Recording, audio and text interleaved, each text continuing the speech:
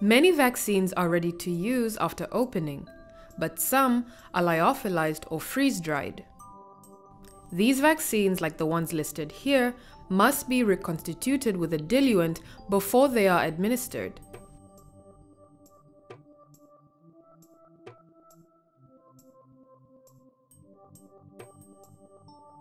It is essential to know how to reconstitute vaccines safely and correctly. Reuse prevention or RUP syringes are the recommended choice for this process because they can be used only once. We will review the steps for reconstituting vaccines with the correct diluents. The first step is to select the correct diluent.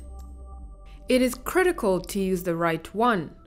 Administering a vaccine with the wrong diluent has led to serious adverse events, including death. Always use diluent from the same manufacturer as the vaccine. Diluent is not interchangeable. Different vaccines have different diluents. Also, you may need to cool the diluent before mixing with the vaccine. Keep the diluent in the refrigerator for at least 24 hours, but be careful to never freeze the diluent. Finally, check the VVM and the expiry date for both the diluent and the vaccine to make sure they can be used.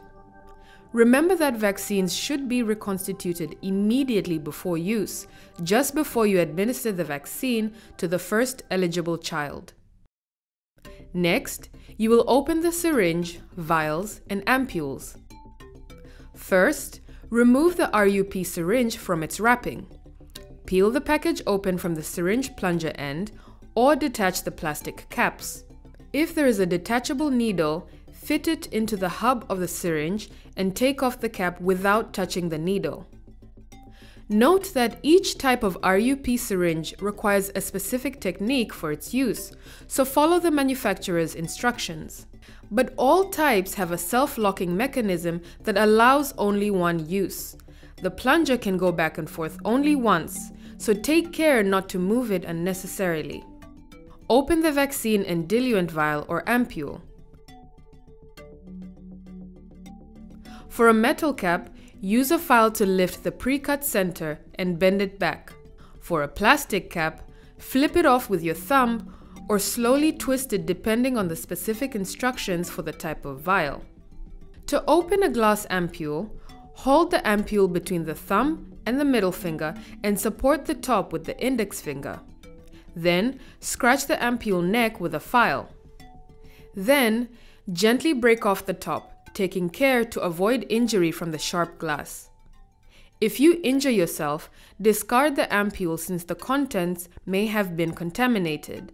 Cover the wound before opening a new ampule.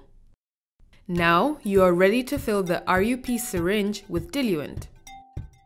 Insert the needle in the diluent vial or ampule and move the tip of the needle to the lowest part or bottom of the vial. Pull the plunger back to fill the syringe, making sure to empty the full contents of the vial. Remove the needle from the vial. If needed, remove air in the syringe by holding it upright and pushing the plunger slowly until all the air goes out. Now you can mix the diluent with the vaccine. Insert the needle into the vaccine vial. Push the plunger in completely to ensure that all the diluent goes into the vaccine vial. Depress the plunger slowly to avoid frothing inside the vaccine vial. Remove the needle from the vial and ensure that the syringe is locked. Gently swirl or shake the vial by holding at the neck to mix the diluent with the vaccine. Take care not to touch the rubber membrane or opening. Finally, properly dispose of the syringe and diluent vial or ampule. Sharps such as needles and broken ampules should be placed in a safety box.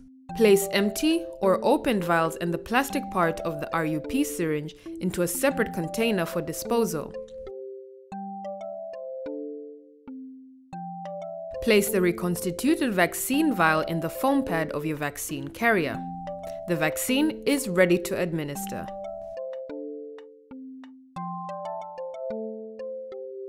Remember that the WHO multi-dose vial policy does not apply to reconstituted vaccines.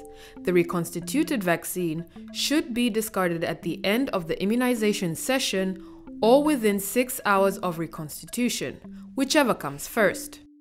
You should now know how to safely reconstitute vaccines using the correct diluent and an RUP syringe.